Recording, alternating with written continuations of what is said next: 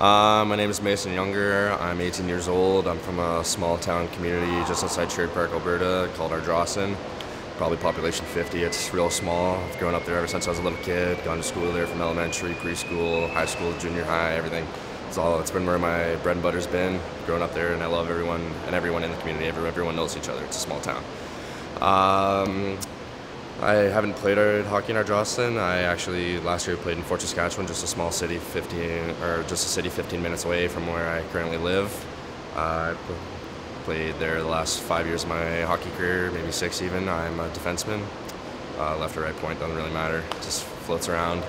My style of play, I'm more of a stay-at-home D-man, play the body, make the first crisp pass, and always be the guy on the point. I always want to be there. I don't want to be out of position. I don't want to leave my guys hanging dry or my goalie, so it's kind of like where I fit in. I'm not afraid to rush the puck if I have to, or go back up one of my boys and throw a guy around. I love to do it.